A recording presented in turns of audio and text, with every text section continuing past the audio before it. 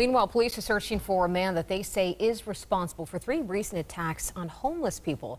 Yesterday, a woman was stabbed while lying outside of a park near the FDR Drive on the Upper East Side. A similar attack also happened days prior on July 8th. This was to a man lying on a bench near Madison Avenue and East 49th Street on the east side. And a third July 5th attack happened to a man lying on a bench near Hudson River Park in Greenwich Village. All of the victims were taken to local hospitals where they were reported to be in stable condition.